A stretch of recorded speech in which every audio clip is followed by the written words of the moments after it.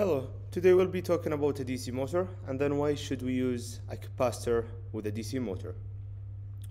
We'll go over how to control it, how it works, pros and cons, and then finally, as mentioned, we'll cover why do we need a capacitor with a DC motor.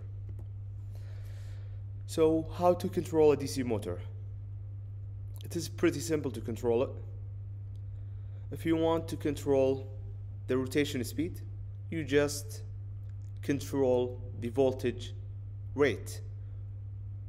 So the more voltage that you apply to it or supply it to the DC motor, the faster it will rotate. The less voltage you will apply to the DC motor, the slower it will get.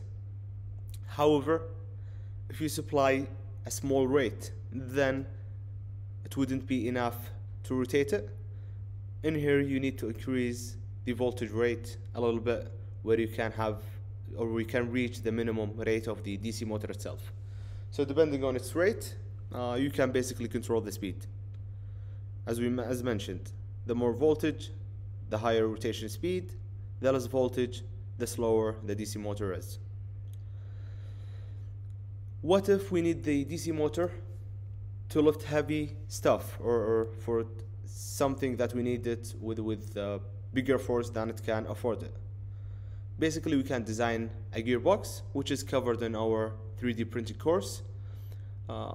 We cover how to control or how to design a gear, how to design a gearbox, and then using the 3D printer, and then you can basically move it to a CNC machine or etc.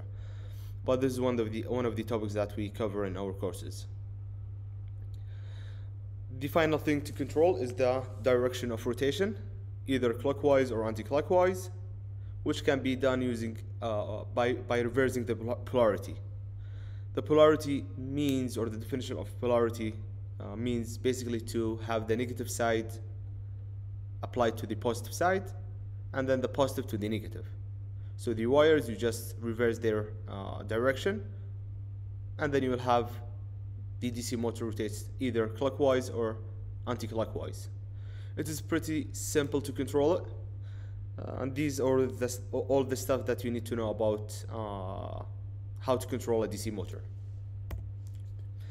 We'll move to a DC motor and how it works. The first thing we'll cover, what are the parts inside a DC motor. We have the stationary magnets, or which is called the stator. As you can see, it's a piece of magnet. And then the second part, where we have the shaft that rotates. We have a spinning coil, or it's called a rotor, attached to it.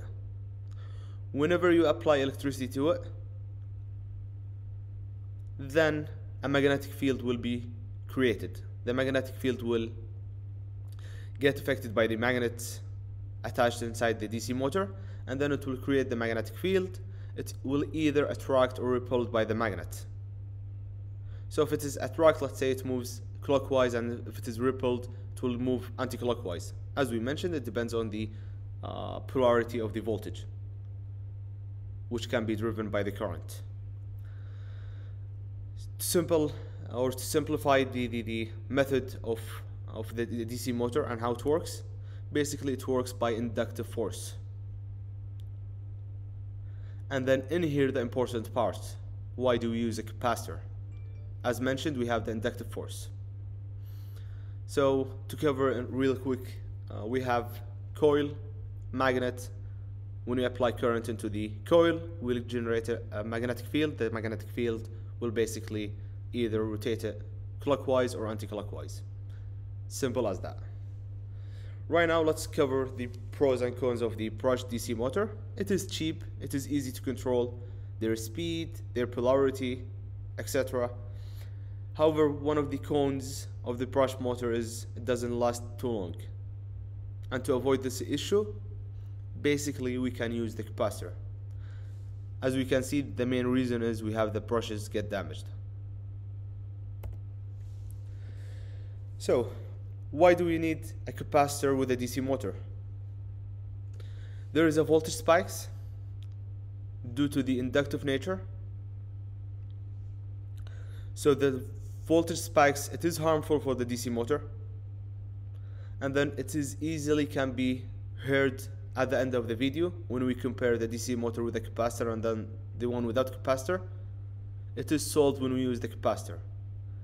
As mentioned in electricity, or as you know, in electricity we have the inductive and the capacitive modes.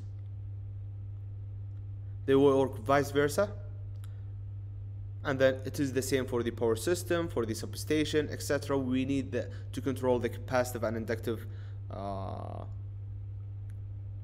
mode to get a clear power factor. It doesn't matter if it is in electronics or in power system, high voltage or electronic voltage, which is the small rate.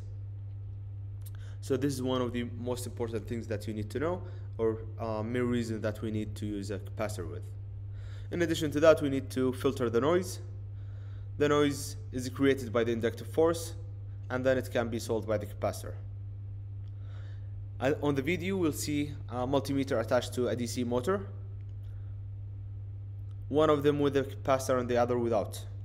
The one without capacitor will see a reversed voltage, which can be reached up to 1.22 volt, and then this is one of the things that called the noise, and then we can filter by increasing the capacitive rate, or the capacitor rate. In here we're using the 10 nanofarad into the DC motor. The more that we increase it, the less inductive we'll have. And then we'll apply the capacitor into the DC motor. We'll see it reach lower rates. It doesn't reach the 1 point whatever voltage. It stays at lower rates. And then, as mentioned, if we use a larger value of the capacitor, then we'll control the noise that we're getting when we don't. This is the simple parts that we need to cover, or this is the parts that we need to cover. It is pretty simple. All you need to know before you get your DC motor, and then there's hundreds of applications that you need that you can use the DC motor with. Let's see the video. If you have any comments or you need to know any more information, please leave a comment below, and then on the next video we'll cover why do we need a diode with the DC motor. We'll see you soon.